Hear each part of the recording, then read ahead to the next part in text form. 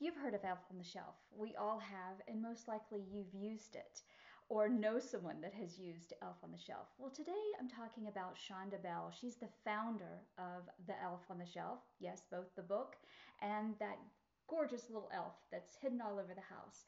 She talks about the magic of believing, and I thought I would share a little bit of her story, and also maybe you will find some inspiration, as I did, on how she talks about the tradition that she had growing up and why it led her to create the book and write the book and continue forward with her idea.